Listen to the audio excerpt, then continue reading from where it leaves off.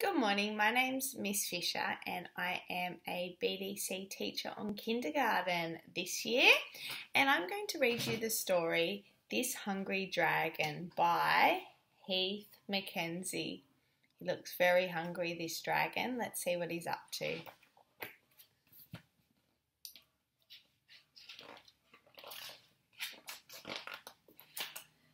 This hungry dragon heard his tummy growl.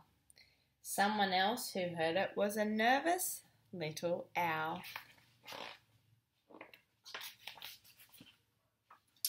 This peckish dragon met a fancy fox. It turns out fancy foxes taste much better without socks. This famished dragon found a muddy pig. He dived on down and slurped him up in one big muddy swig. This starving dragon spied a fluffy bear. He really was quite yummy, except for all the hair. Can you hear all those rhyming words they're using? Hair and bear. This gorging dragon wasn't feeling full even after gulping a rather beefy bull. Oh, I can't believe it can fit that bull in its mouth.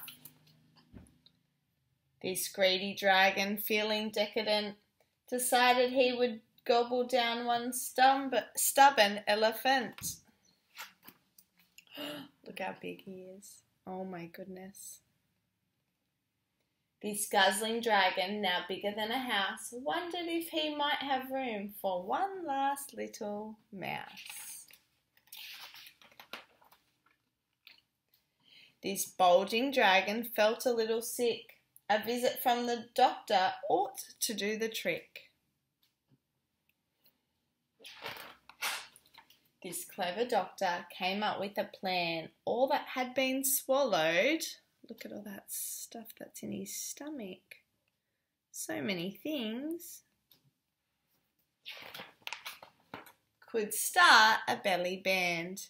This rowdy band played as loudly as it could. The music bounced and gurgled just like belly music should. This queasy dragon thrashed and tossed about. He coughed and hacked and spluttered. What happens? And spat everyone out. Everybody's come out there.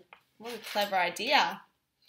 This sorry dragon learned a lesson true. Be careful what you eat. It might disagree with you. Oh, is there anything you've ever eaten that's made you feel a little bit funny in the tummy? Now, we've practiced lots in kindy this year, listening to how some words sound the same at the end, and these are called rhyming words like pig and swig and fox and socks. So maybe you'd like to practice that at your preschool. I'm sure you already do, thinking of your own rhyming words that might be able to go into the book instead.